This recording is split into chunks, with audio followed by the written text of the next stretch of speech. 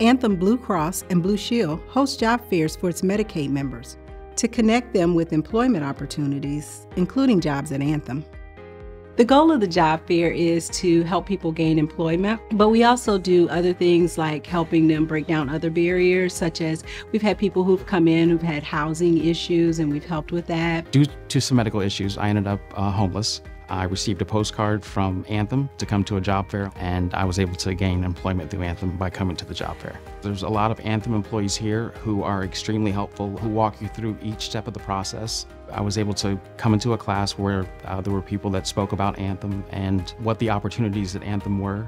Hiring Anthem Medicaid members is an example of Anthem's innovative whole-person approach to health.